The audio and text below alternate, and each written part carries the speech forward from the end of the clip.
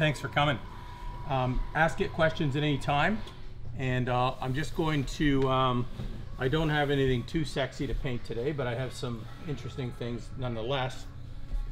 So what I have here is I have an Iwata airbrush. The advantage of having the airbrush, you can take your modeling to the next level. There's things you can do with the airbrush you simply can't do with a paintbrush. So there's different types. You've got to take a look at what you're looking at with your airbrush. Now, this one is what's called a double action. And I don't know if you're familiar, I'm just trying to talk to everybody. In this one, I push down, I get air, and I pull back, and I get color. So what this one does is it allows me to mute color and play with color without ever taking my finger off the trigger. A lot of airbrushes, you know, if you're using what's called a single action, you can set your spray with your nozzle and then spray. Then if you want to adjust the spray, you must do it again. With this, I can simply just play with, the color in the air, all with one push of the button. Okay, so that's the advantage of the double action airbrush. Some people are happy with single action. I've always used a double action. And in fact, now there's one out. I believe it's almost a triple action. This is called a gravity feed. So the paint, I like the gravity feed because to me there's less things that can go wrong with a gravity feed. The paint goes in there and with the solvent, and it simply comes down by gravity. On a suction feed, the cup, you can have these where the cup is almost underneath. And I don't know if one of these ones, kind of like this affair here with the bottle underneath. And by suction, it's drawn, yeah, it's drawn up. Yep, it's drawn up that way. There's different makes of airbrushes. We've got Pash over there. Yeah. Badger, I used Badger for years. It's a very good make. Probably a couple of years ago I converted to Iwata. I don't know why, but I used a Badger since, probably used a Badger for 25, 30 years. Won a lot of big awards with my models using Badger airbrushes. So, you know, it's all your personal preference. And to me, the only thing that I would, and I mean everybody goes online to do this stuff, but to buy, getting replacement parts for your airbrush is a convenience. And in town you can do that for some makes, and for some you can't. So I mean, if you're an internet shopper, you can go on and get any part. What happens here, you can see when I pull it back, watch this thing in here move. See that moves, that's pulling the needle back. And that's introducing color to the nozzle, okay? This airbrush is a little more robust. I'm gonna be honest with you, don't be misled by my care and doting over the airbrush. I'm kind of known in the modeling circles for not cleaning it, doing the minimum, but still getting good results out of it. There's actually one school of thought that says you should never clean it. Once you clean it, you're gonna, you know, do things. I don't believe that. I take it apart now and then and just get whatever's in there out of it, okay? But normally they're pretty good. There's different sources of air. We've talked about the brush, let's talk about your source of air. You can get a compressor. Some people use a tire, inflate a tire and run a line off it. You know, the bottled air is, you know, is good, but the reality is it's a bottle full of air. And at the end of the day, it can be very expensive for you to keep buying these because they run out and there's no use for them after that, right? It's not that you can refill them. So I mean, it's good.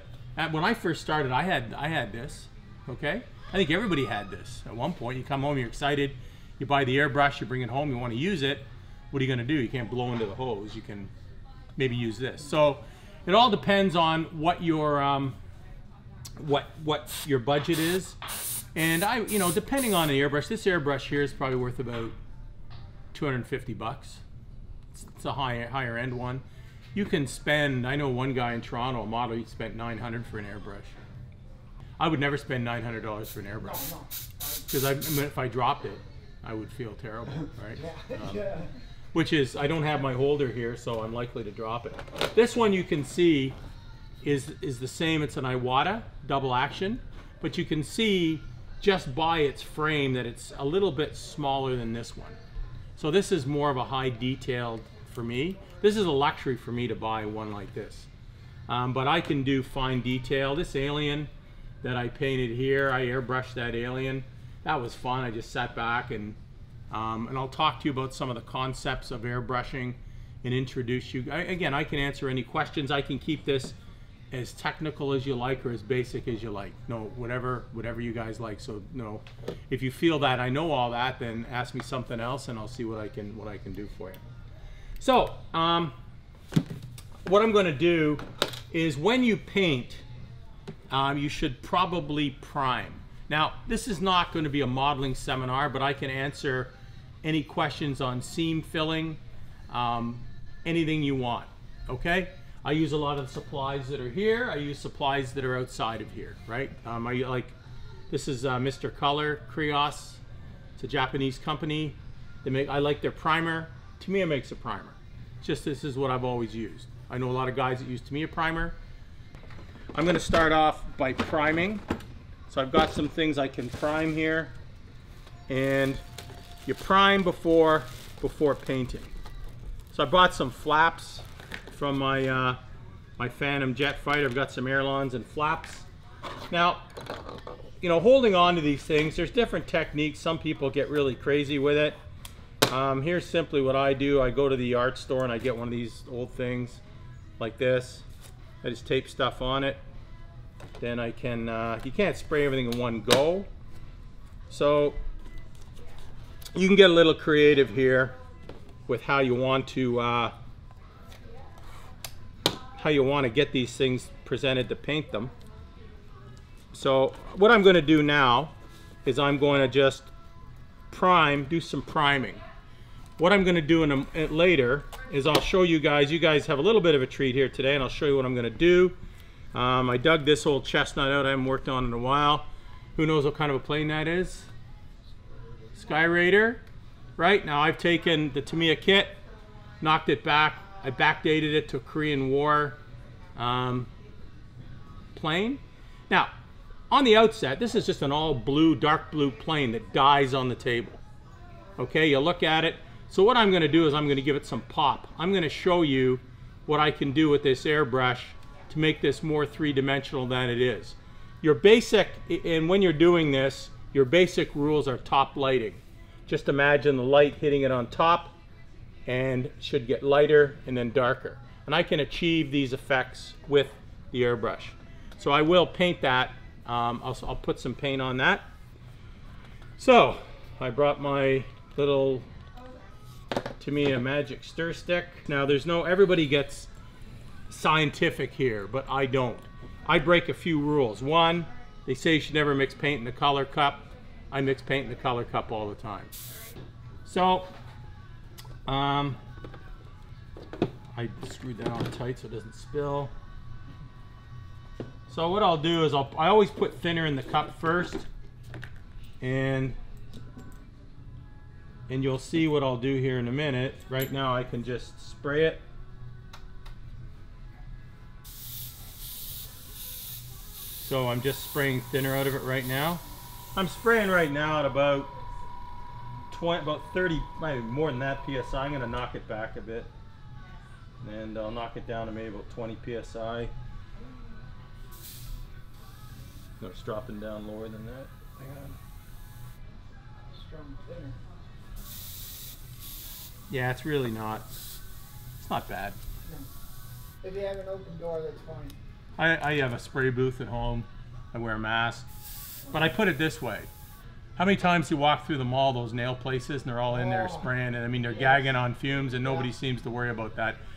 You know, health and modeling, I can answer some questions on that. I mean, I got to be honest with you, I've been doing this for a while. I mean, you take precautions, but at the end of the day, you're probably breathing in more carbon monoxide when you go outside from the cars than you are with this. This is not like industrial spraying. This is just, so there you can see the gray primer coming out. I've got that a bit thin right now. It's a bit runny. You want it almost the consistency of milk. Okay. Now you can see when I push down, I'm getting air, but nothing's coming out. I pull back, and now I'm getting my color. Now this is a primer. Okay, it's like doing a real automobile or a piece of machinery. You prime it, and this is a sandable primer. So you'll see that I can actually prime and then I can sand after to make sure that I get a smooth finish on what I'm doing. So I'm just going to put this on here right now. Rules of thumb, which is actually not a good expression to use, but everybody seems to use it. Yeah. Never stop moving the airbrush once you are painting, because you stop moving it. See, when I keep moving it, I get a nice mist. And then when I stop moving it, what do I get? So never stop moving the airbrush. It should be kind of like in the Karate Kid, wax on, wax off. You should turn it on and keep it on as you make passes. Now I can take liberties, I gotta be honest with you, I've been at it for a while, so you can see right now I've got it moving. And if you go in, if you come in, you'll see that I'm priming this right now.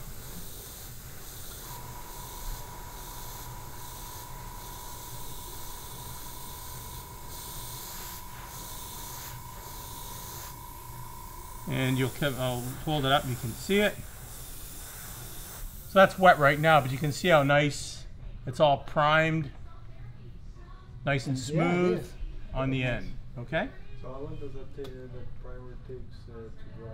I could sand this in minutes. I could probably sand it by the time you and I finish talking. It's fast. Yeah. And what I do is I blow air on it. That's the beauty of the double action airbrush. I blow air on it to, if you really want to get it to dry quickly, use a hair dryer, blow dryer, which clearly I don't have, but my wife has one. So you can, you can use it. Well, you know, grass doesn't grow on a busy street, right? So, so you can use a blow dryer. Will really accent and accelerate your paint drying time.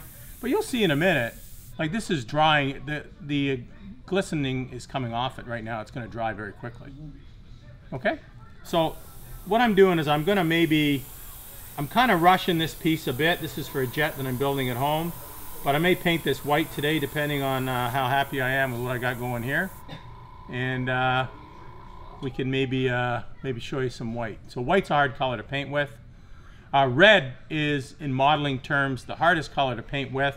So a trick when painting red is paint it white first and then paint it red, and it will give it pop, or paint it silver and then paint it red. Same with yellow. If you're painting anything yellow, like when I painted that thing that this grill is standing on, whatever it's, painted it white or silver, and then I actually used the salt technique. Has anybody heard about the salt technique for modeling? What you do is you take table salt, and I painted that silver, and if you look at it in detail, I painted it silver, and then I dropped salt on it with a bit of water, table salt. And then I let it set, and then I paint it yellow, and then I knock the salt off, and it's got realistic paint chipping. And you can see the silver showing through, and you can create, I did it on this tank too. That's a Desert Storm tank that I use various techniques on again. But anyways, this is looking pretty good. So I'm just gonna blow dry it for a minute. I just don't want to set it down. I've just used this primer since the 80s. These guys were the first ones to make primer, and I just never switched off it, right? But like I say, to me a primer is out of the can. My friend just uses it yesterday, bought a can yesterday and used it. It all depends what your preference is, right? I mean, I find I like to do things for the airbrush because I have better control. Yeah, well, as opposed to As to spray bomb. But if I was doing something big, I would buy a can of that Tamiya stuff and just spray it out of the spray can. Like if I was doing, say I was gonna prime this, I would just buy a spray bomb and just do it rather than sit here like this, right? So it all depends on what you're doing and how you're trying to achieve it, right? And what your paint. Now this is Mr. Color paint here. This is a lacquer paint, but to me it's just introduced their line of lacquers. I don't know if anybody's tried them, but they're excellent. They're silver. I've used that silver, it's outstanding. It's great stuff. So I've used some of that paint. I just use whatever, that's Tamiya paint on there, but that's Mr. Color paint, which is this stuff. Let me caution you in cheapening out on your paint. You spend many months painting a model and then save $1 on your thinner, you might have heartbreak. I I would stick to systems that you know. Yeah. Okay? Like I stick to the Tamiya system if I use Tamiya paint. Let's prime some more. I think this thing's getting dry. But you can see how smooth it is, right? It just creates a nice smooth finish. So, you know, the thing is, guys, don't try to hide a bad paint job with more paint. Doesn't work. No. Here we go. You can see it again. I just test spray it before I spray it. Then I'm just giving it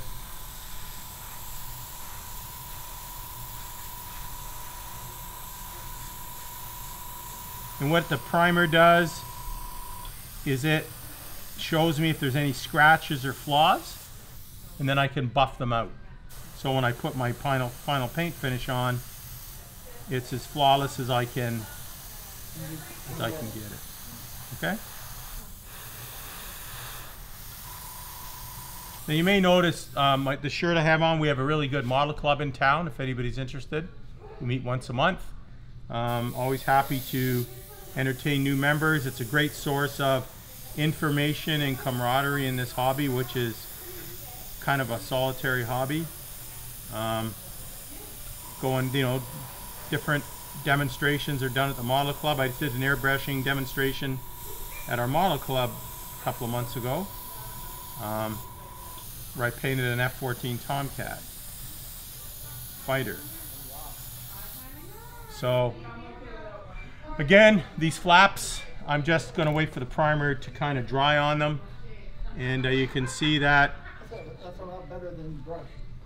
Oh yeah, you know what? I'm going to tell you guys something. I don't brush paint anything. The only thing I would ever brush paint would be the cockpit where I'm doing knobs and stuff. I would never brush paint like a small detail where I need a couple of strokes, because it's just, it leaves brush marks. This is the reality of it, right? Now some people say if you brush paint it and put it in the oven at the right temperature, you can settle it down, but I'm not prepared. I'm not prepared to do that. I don't know what temperature it's at, but you don't want it, you know, baking apple pie while you're curing the model, right? Okay, so there's some primer. A couple of other useful modeling tools. Cloth sandpapers, which I use big time. I use these things. So what I can do when I paint something is, this is a 4,000 grit. I've got up to 12,000 grit. So this is not regular sandpaper. If you have any questions about sanding, if you get a flaw in your paint, you can buff it out, okay? So this stuff here is 4,000. So if I prime and I see something I don't like, I can buff it out with these fine grade sandpapers to a nice smooth finish. And then I can, before I put my final coat of paint on, okay? So that's, you know, that's the way it kind of works. You hold an airbrush kind of like a pen. There's different styles, but you know, you'll see how I hold it. I hold it, you know, with my finger under there, my trigger finger there, so I can just kind of move it around pretty easily. Just use up my cup here. No need to waste. Pouring paint that you thinned back in the original container, not the best idea, because you eventually contaminate it, thin it too much. You're best just to spray it to exhaustion or just wipe it out, okay? I used to do that, and then I found that sometimes the paint would start to get really crappy near the end. So, but this stuff, as I said, it all depends on your system. If you want to try Mr. Color, I like it, right? I would love for them to get it here. I don't know if they will or they won't, because then it's just another option. Because I really don't use anything other than Tamiya right here. So if I need Tamiya, I just come here and buy Tamiya, or if I need Mr. Color, I just go in and get that. Some people swear by Pash, love Pash. Yeah, I've heard good things about that brand. You know, and Badger, as I said, had a Badger for years. Just went to Iwata recently. Heard some good things about Iwata. Thought I'd try a change, and you know, replacement parts, as I said, is an important aspect to airbrushes, right? You've got to, at some point, like if I was to drop this on the ground, I would be very quickly getting a new tip. for probably 50 bucks, right? This, you can't even see it. That little tip right there, little brass tip, is 55 bucks. And how do I know? Because I replaced one. Because I had one fall on the floor into the modeling abyss when I was doing some stuff.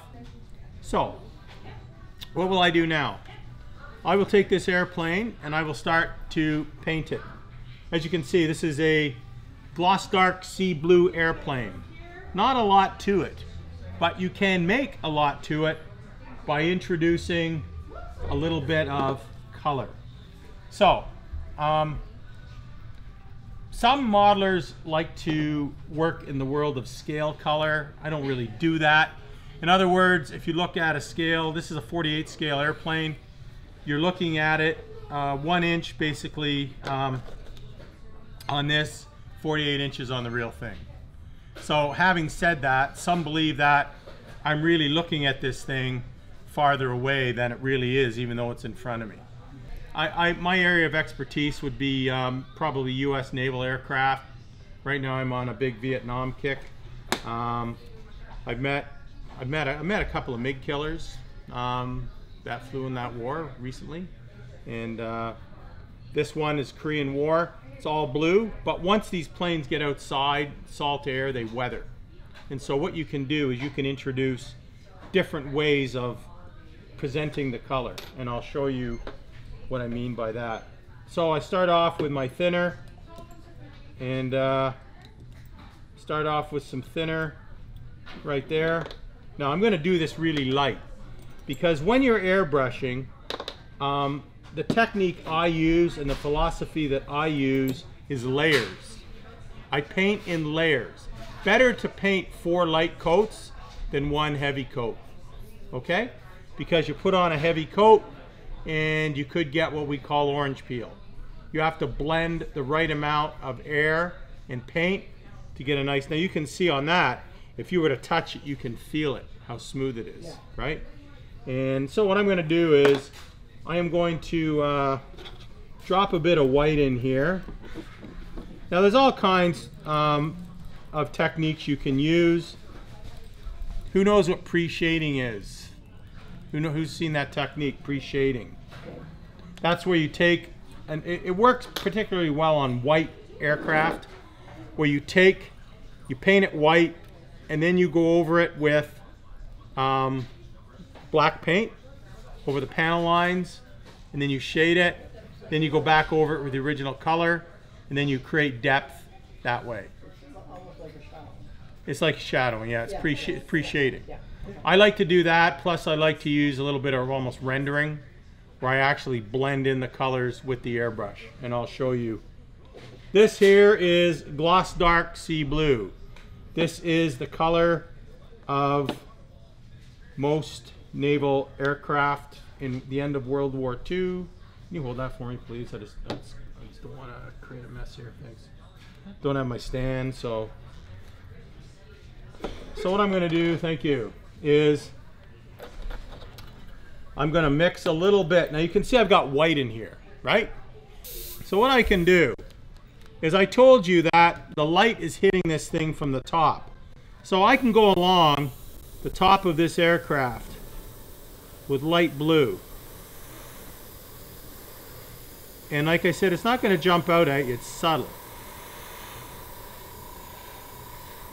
But you can see, if you come in and look at it, it's lightening up. I can even lighten it up more if I want. See, I'm lightening at the top. I will spray some light blue on it. See? See? So I'm doing it fine. I'm doing it in layers. So I am just introducing some light blue on top. Now, when you paint airplanes or vehicles or anything, there's a simple formula: back and down. Do not weather an airplane from the back forward, because they don't fly backwards. Okay, I've seen some models at shows that are terrible because they weather them from the back, right? this plane is not, this plane moves in this direction. So things, chipping is going to be mostly on the leading edges, and it's going to fly that direction. Now you watch what I'm doing here, guys. I'm just having fun with it. Right now, look at this. I've got very little coming out of it. See? Very little coming out of it. And you can see, when you look at the wing, aircraft panels. There's a whole science on panels, on aircraft. Aircraft panels weather from the inside out. So the outside should be darker, and if you want to give it natural depth, you do the middle of the panel light. So if I do the middle of that panel light, and then I go back with a heavier coat, you'll see what I mean in a minute, and I will do that. So I can do it in the middle. You know, you can do it whatever you like, right? So I have it, but like I said, you can see it. If you see the light playing off it, you can see that it's getting highlighted, okay? It's subtle. So there's really nothing you can't, I mean, I'm always asked by my friends. I would say that a strength I have in this hobby is I know how to fix things, right? If I was to drop, say I'm fooling around, I drop that X-Acto blade into the knife, into the edge, and I gouge the paint out. People are going, oh my gosh, the end of the world. Not a big deal. I just get this, put it in the airbrush, I buff it, then I prime it, I buff it again, and then I remove the mark. Easy, right? I'll show you how fast it dries. I'm going to buff this right now. I'm going to buff out those little clear marks. So you see any little marks, just buff them out. So you don't have to be, you can see how fast that paint dries, right? Like I'm basically sanding it, and you just saw me put it on. That's the advantage of lacquers, right? Quick drying. Quick drying, and they're tough. You can mask on them, not pull it off. It's good stuff. But if you guys are interested in joining the London Model Club, we have a big show every year too. Just I think there's information right here. So actually the president of the club is standing over there. Yeah, I just, oh, Because he's a shy president. But you see, guys, I could play with this. I would sit here for hours doing this. Just, you can see, like, I'm not sitting here in a plume of overspray because I've got my pressure down pretty good. I mean, if I was at home, I'd wear a mask, yeah. right? And I have my booth on. Pardon me? What pressure are you spraying there? Right now I'm spraying at about 20 psi. Now, if I'm not careful mixing the paint and it makes it a little thicker, I can jack it. Yeah. Like I could blow mud out of here. Really, I could just put the pressure up to like 50, 60, 70 psi and just blow it out of here, right? So in your opinion, is it better to airbrush a completed model, or would you do like the pieces first? I do pieces first where I can. Yeah.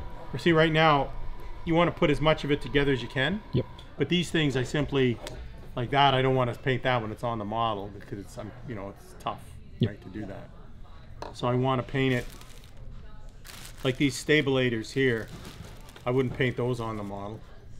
Like you'll see, this is normally where I get the model to the state where I don't even have the cowling on it, right? But that right now, that's a completed model, so I can weather it, and I can basically stress it. I can make it look old. Because in combat, I mean, some people, but it's all personal preference. Some people in the model world detest weathered models. So you can see that's what you do when you want to just weather. Now I'll come back and I'll show you what I can do with this in a minute.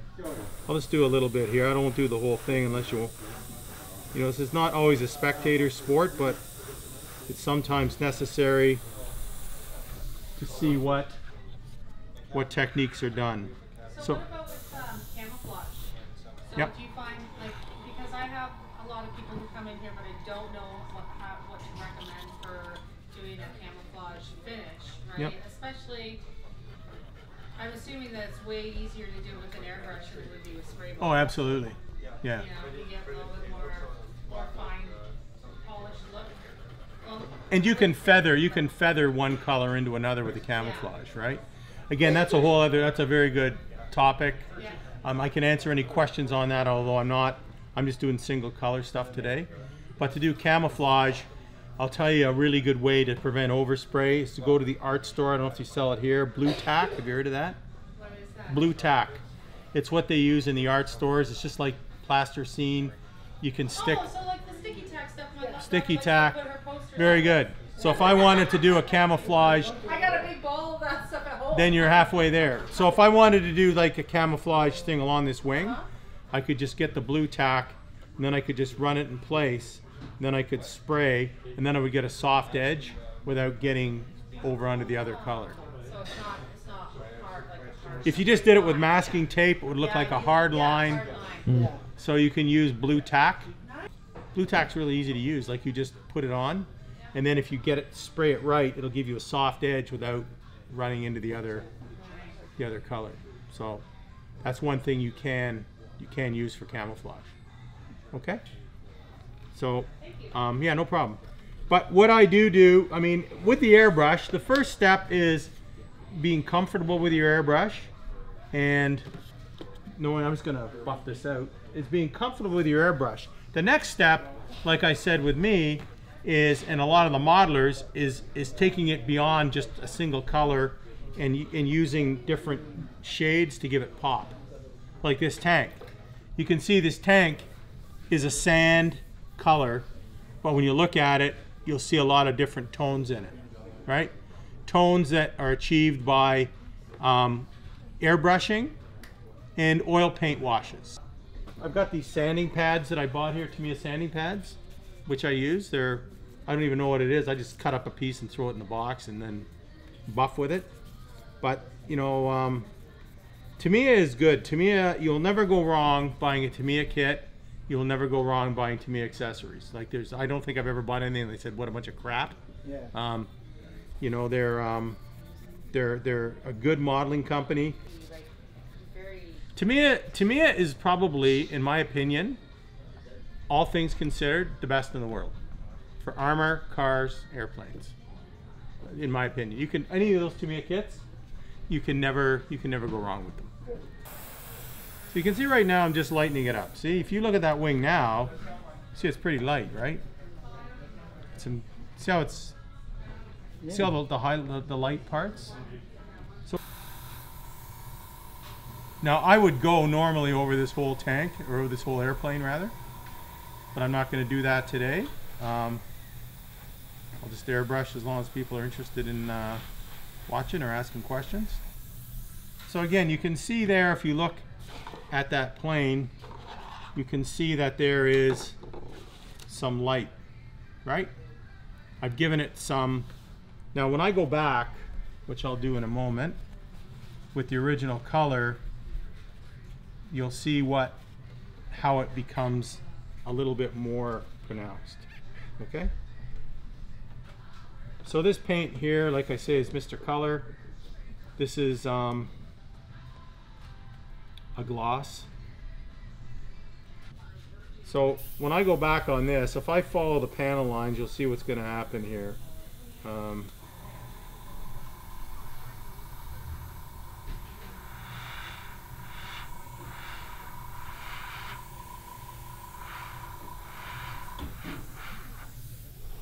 So you can see, when I go back on the leading edge, you can see the darker colors, and I'll give you a better example of it in a minute.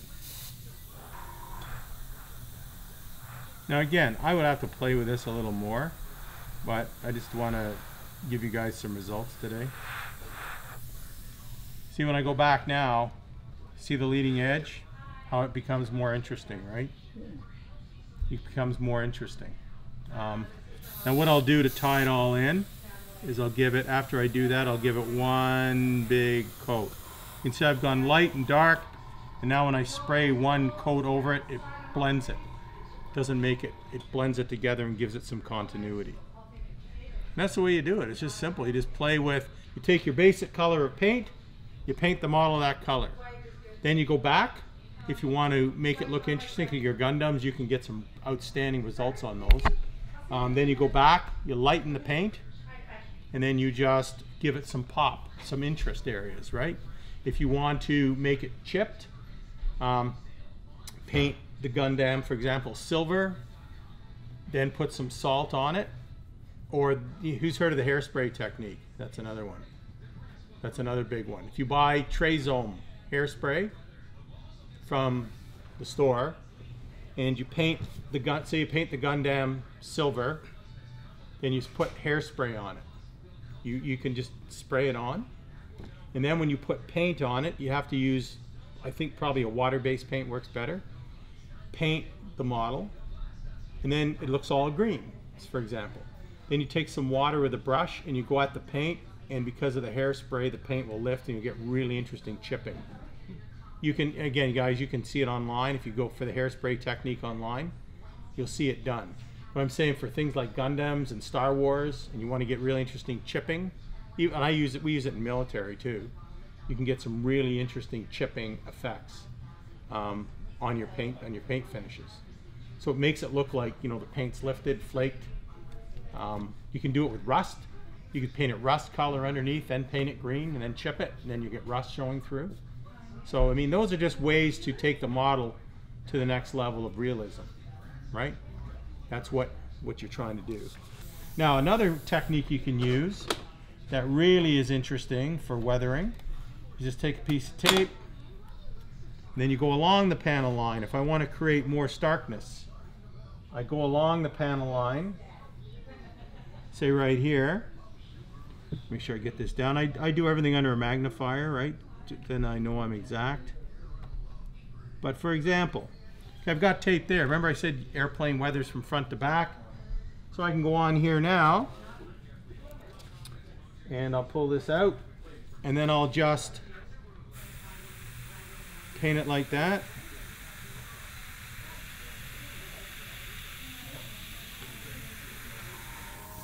Pull away the tape, and then I get, you got to see it in the light. You can see the weathering effect right around the flap, the aileron, right? Flap would be there, aileron there. But you see how it looks interesting? See, that's how you do it. If I want to give that height, again, I want to give these panels some height. I just do a bit of dark in there. Leave it light in the middle. You can see that there. Go over it. Gives it some interest, gives it some pop. Now you guys might think, well, you know, I'd like to do it heavier, but you can look at that wing now, and I'll be honest with you guys, it still needs more work, but look at how more interesting it looks when you look at it. It's subtle though, right? If back where this gentleman's standing there, I mean, he's probably just seeing dark blue depending on how he's looking at it, but when you move in, you'll see that it takes more interest, right? Who knows about dry brushing technique? You guys familiar with that? Yeah. Yeah. Just put the paint on the brush. Make sure you dry it out and just whisk it. I did it along there. We've got ribs. It's really good, effective where you got ribs or rivets, things like that. So you can achieve that effect with that. Okay. But it's all done with, you got to play with the pressure. Really, the finer you want the line, the thinner you should make the paint, because you can't be blowing thick paint out only at a high pressure. And when you're working close with a high pressure like this, that's what you'll get. Right? You want to make sure that you're introducing very little air when you're in tight, like that, see? I can even get it tighter than that. There we go.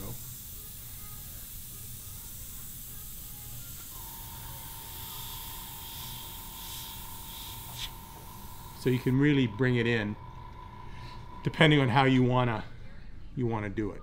All you're doing, guys, is detail painting with the airbrush, right? Is detail painting with it. So again, you can see with this, I can Now another trick I can show you, but I won't. I don't know if I can do it. If I cut the paint really back and added lots of thinner and put it on, I'd get a gloss finish that you could see a reflection out of easily, almost like this guy. You can see your finger when you put it on it. That's all done with really thin paint at high pressure, and that's just, again, that's a technique for another day. But Yeah. so if I wanted to put like a high gloss finish here, I can show you now. I'll do it, but then we'll just put this guy away. Okay, right now if I just jack the thinner in here, watch what happens. Now this paint, you're gonna go, Larry, are you even painting? Like, oh yeah, there's a bit of paint in there, but not much. So right now, see, watch, there's nothing when you paint it. You don't really see much, see? But watch this, when I go here,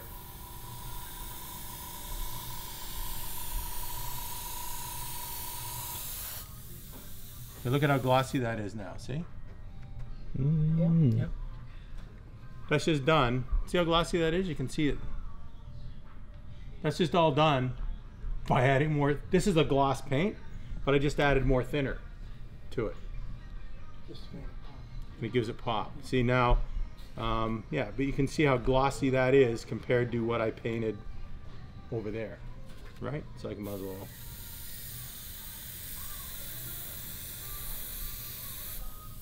Just like that, see? So, I mean, there's all kinds of things you can do with these things. Yeah, you can see it shining, guys, in the light. Yeah. But that's a good question by the gentleman. If you're going to decal, you want to put a gloss coat down. And Tamiya makes gloss coats. And what you do, it's just a clear coat.